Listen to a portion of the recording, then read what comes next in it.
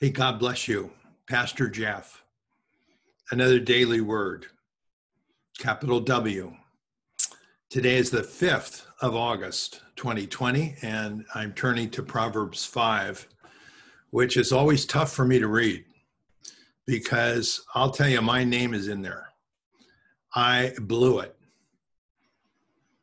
We don't have the time. Well, we'll talk about it in heaven. I'll go as long as you want, but I'm trying to keep these under 10 minutes.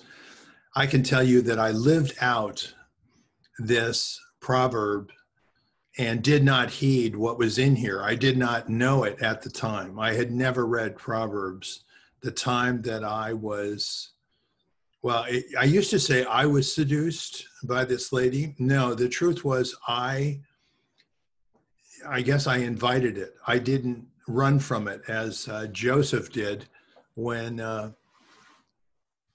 the Potiphar's wife tempted him. He did the right thing. He ran away.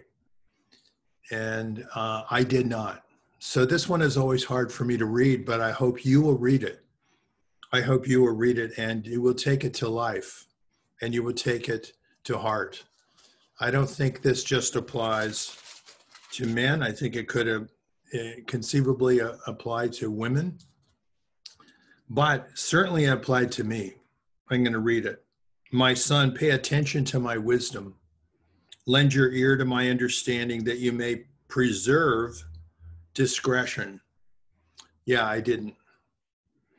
And your lips may keep knowledge. For the lips of an immoral woman drip honey. Well, yeah.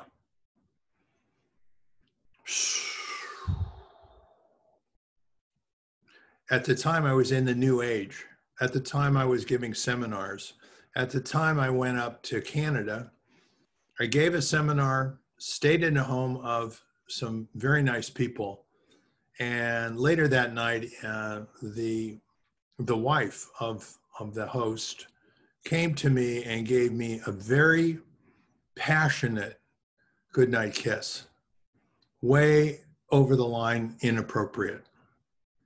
And I did nothing about it. I didn't say, hey, cool it or no thanks or anything like that. If anything, I approved of it. It didn't go farther than that, but I did nothing about it. The lips of an immoral woman drip honey. And her mouth is smoother than oil. But in the end, she's bitter as wormwood. Yeah, it ended up that this very same woman and I eventually got married. And when I became a born-again believer, she divorced me. I begged her to stay with me because by then I understood the idea of marriage. But even then, there were so many wrong things, starting with me, taking the log out of my own eye. All I can tell you is that when I read Proverbs 5 every month, I'm reminded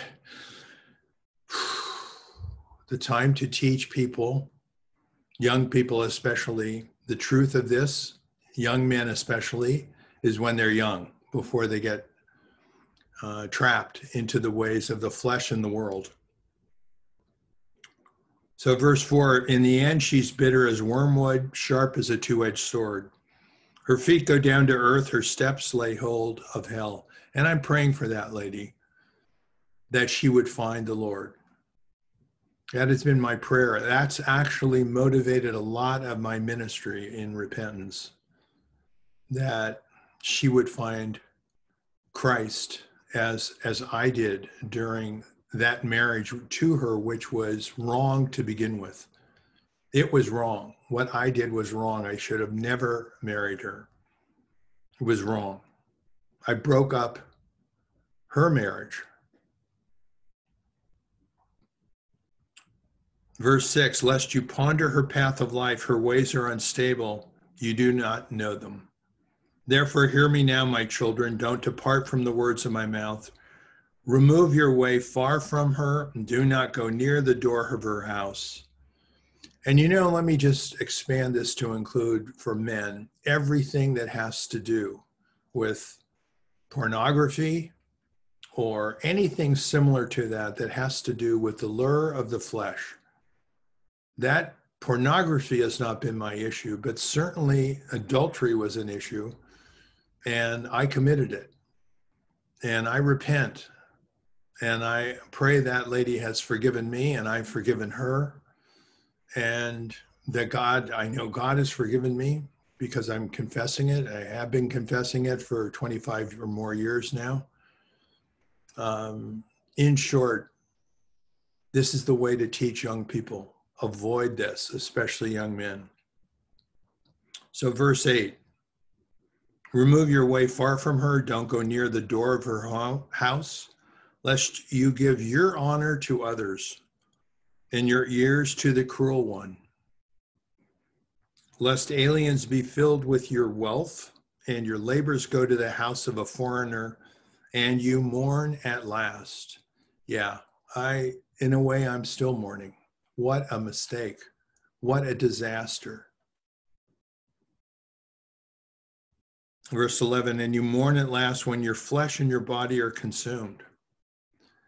The Lord wants us to live abstaining from sex until there's holy matrimony. And then that is the one person to whom any sex and flesh is permitted, period.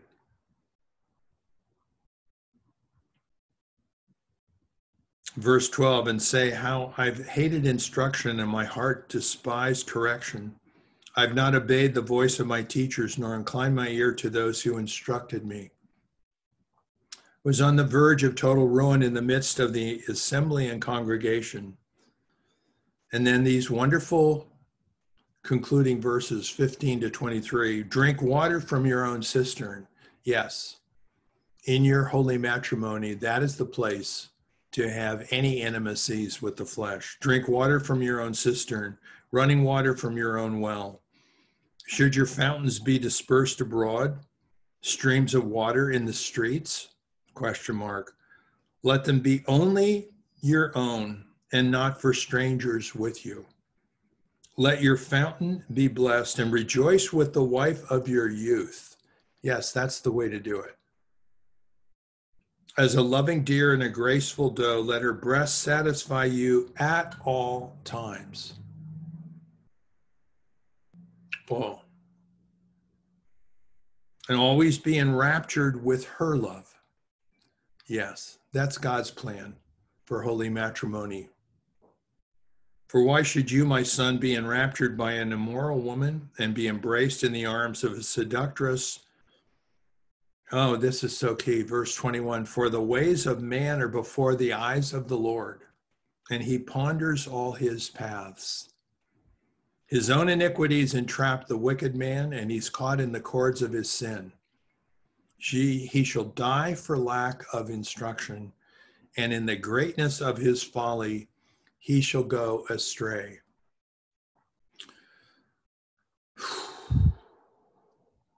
Well, by a miracle, in July of 1991, even when I was married to this lady, and even at the reality that this was a failed, adulterous, wrong marriage, by God's miracle, he touched me with the conviction of the Holy Spirit. I became born again. I repented, and the Lord has now placed me in a place of teaching repentance